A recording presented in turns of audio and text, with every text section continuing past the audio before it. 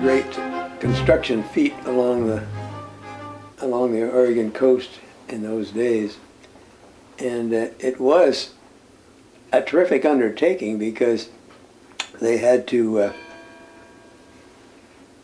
use a conveyance to bring them to the rock from the ocean, and they used breeches buoys in the early days to transfer people back and forth. But the rock itself is about 1.25 miles offshore, and to build a lighthouse there was a terrific undertaking.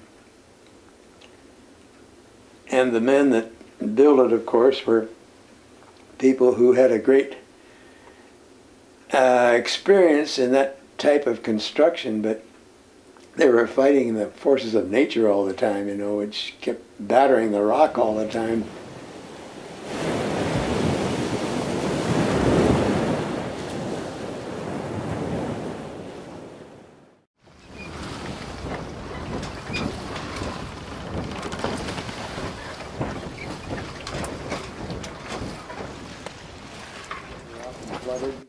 Their supplies were slow in coming. They suffered a great deal before they could actually build the lighthouse itself.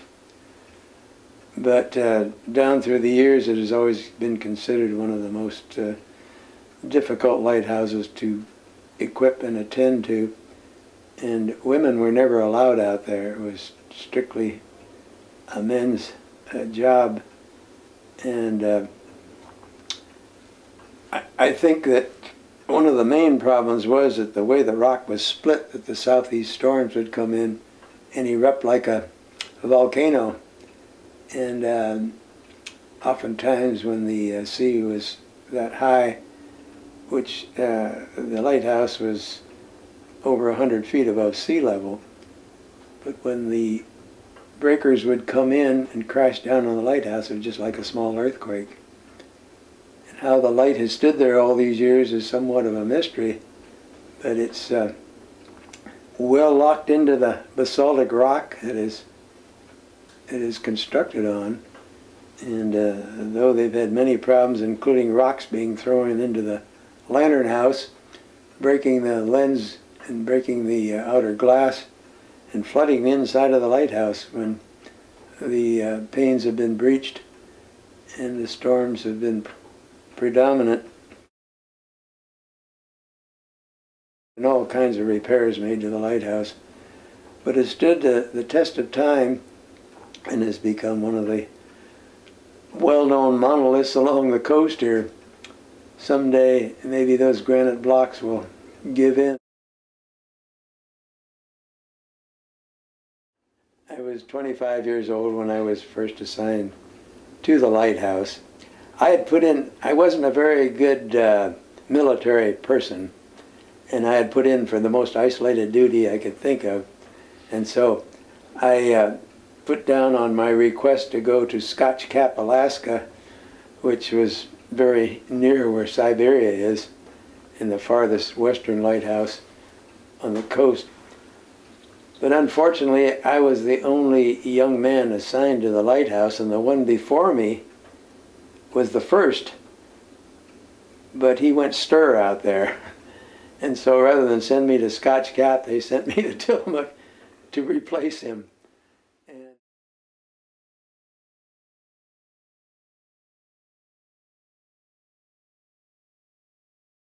took turns. We took our light watch around the clock, 8 hours, and then we took our turn doing the cooking in the kitchen, which I was totally unqualified, which, because of my inadequacy as a cook, I was almost thrown off the rock by the other keepers, because I was just a young man at the time, and the other keepers were seasoned old veterans that had been in the service for years and were under the old U.S.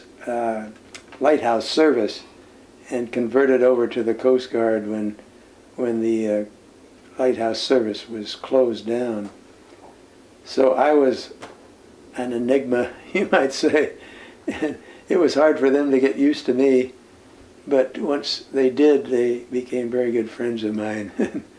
But it was lonely duty, and I'd always been around people all my life, and suddenly live a life when you had restrictions like that was a real changeover. And they had a standing rule out there that no lightkeeper was allowed to go in another lightkeeper's quarters on or off duty unless being invited. And so it was a very restrictive life, but one where you learn to communicate with God and with nature because it's in its natural form. And it was an experience I'll never forget, though it was, I thought many times of jumping off the rock when I first got out there. Severe storms hit, because as I mentioned before, it not only shook the place like a small earthquake, but the fog trumpet was going hours at a time, and it reverberated through the lighthouse, of course, and it's hard to sleep or hard to even think when that blast was going on in the diaphone horn. So it was a real experience to live an isolated life.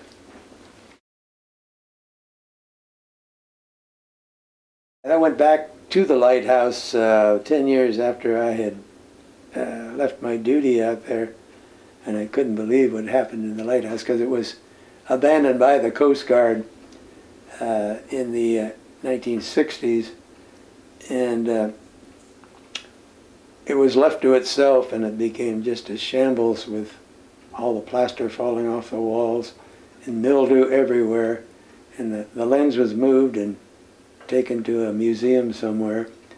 But it was sad to see the demise of a lighthouse. From a distance it doesn't look so bad, but it became the home of sea lions and seals and birds, maritime birds of all kinds, and it always brings back kind of a shocking memory whenever I see it.